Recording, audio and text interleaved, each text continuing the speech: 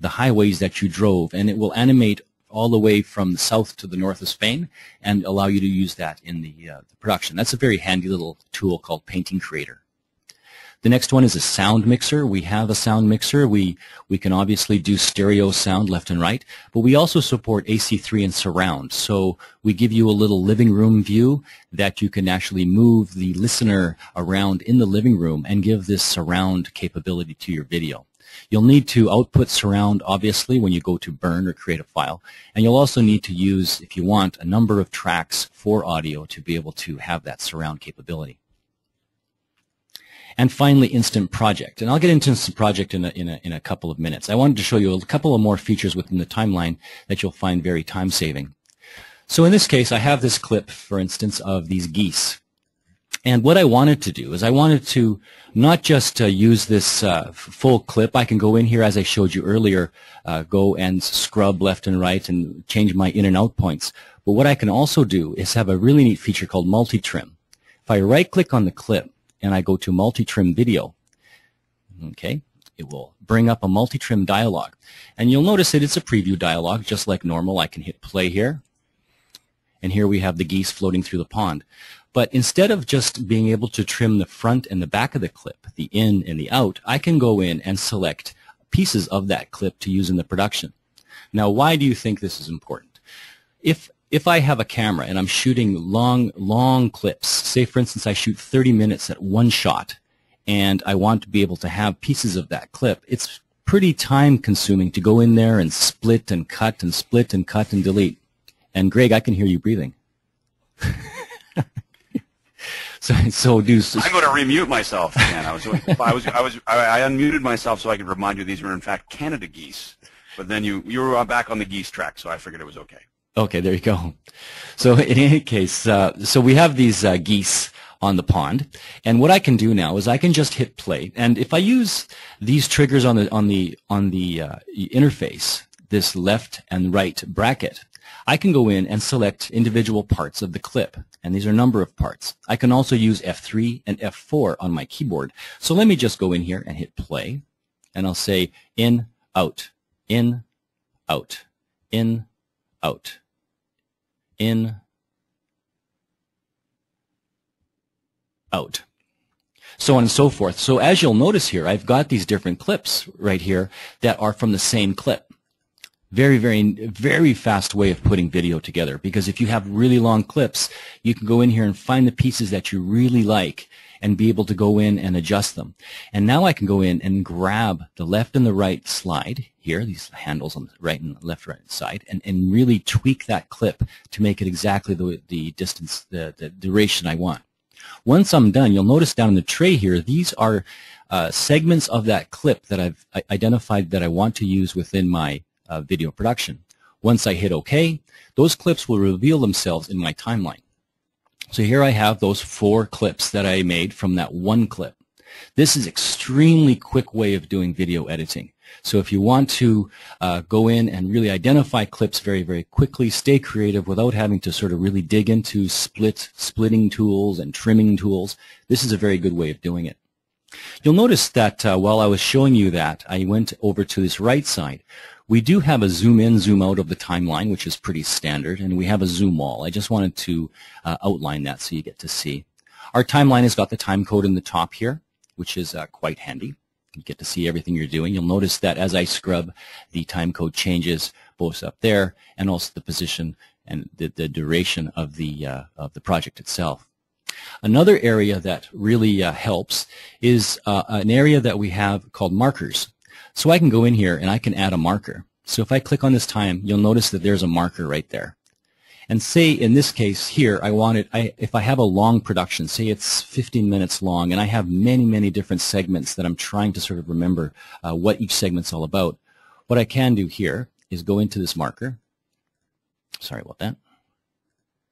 And just sort of apply it to the timeline and allow me to jump around through the cues. So if I go in here, I can go in and say geese. And now when I float around through my timeline, you'll notice there that that marker now says geese. So you can actually jump around your timeline and search around for the different markers. So this also allows you to go very, very quickly. You scrub there. So let me open a project that I've had before. Let me put one here. I'll just open this project. One area, too, is if you're video editing on older computers or on notebooks that may not have the power of a higher-end desktop station, we do have something that allows you to scale the video editing. Inside of VideoStudio, we have acceleration for Intel and AMD hardware and the graphics cards and the CPUs. But if your computer is not that quick, we can allow you to still work in high definition without lag. One way of doing that is using a thing called Smart Proxy. So here we have Smart Proxy. What Smart Proxy does is it will reduce the video clips into a more manageable bit rate for your computer. So if you have an older computer, you can knock the bit rate down so as you're working on your video, it's still very fluid, but the files are not so big. Now, when you go to burn or output, we will use the original files and conform them to the final output. So there's no resolution change or anything like that within your output. It just makes it a lot easier to work on less powerful machines.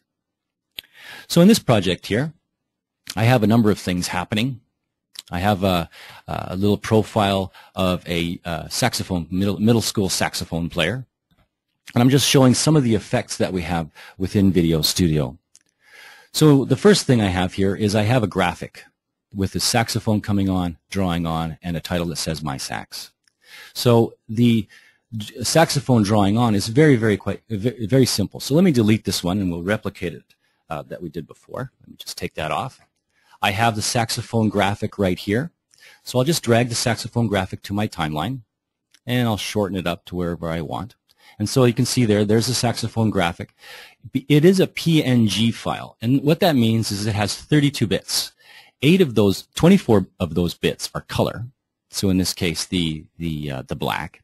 And then 8 bits of that is alpha channel, which means degree of transparency. So in this case, I have a transparent background. The original graph, you'll notice, has the ping file is designated as white as the background. But that white is actually an alpha channel with transparency.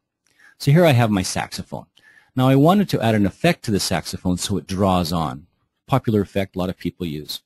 So I'll go to my Effects tab, and I will go to Auto Sketch, this sketching piece, and I'll just drop that effect onto my saxophone.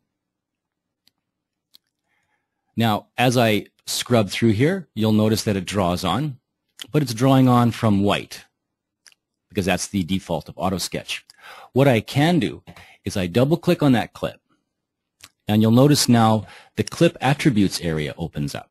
Now, the Clip Attributes area is a place where you can adjust positioning of your clip, the alignment of your clip, and a number of different sort of filters. You'll notice when I dragged Auto Sketch onto this clip, it automatically added Auto Sketch to the filter tree, and this is this area right here in the UI. So the filter tree is very interesting because what you can do is you can add multiple filters and make your own look. So this is a very neat capability. You're not constrained to only using our filter definitions. You can make your own filters by arranging them differently in the tree in different orders and in different settings.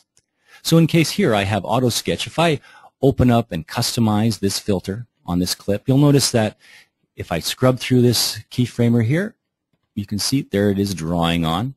I can change a number of things. I can change the color, for instance, of the pen. And now as it draws on, you'll notice, as I scrub through here, my fingers are pretty fat on this mouse. And you'll see there, it's drawing on in blue, and then it goes to black. You'll notice it goes to black at the end here, because this keyframe has the color black on it. So go here. Now this is a keyframeable environment, so you can change these things throughout this area. You can add keyframes and you can change variables on each keyframe. So let me go back to black because that's my production. That's what I was having my production. So that's my Auto Sketch. Now I still want to get rid of that white there. What I can do is we support chroma keying, so let me go into chroma key. I'll apply the chroma key option, and white has already been selected. So you'll notice here that here's a sample of the saxophone, and the saxophone in the preview window automatically now has been chroma keyed out. If I wanted to, I can just select on the eyedropper, and I can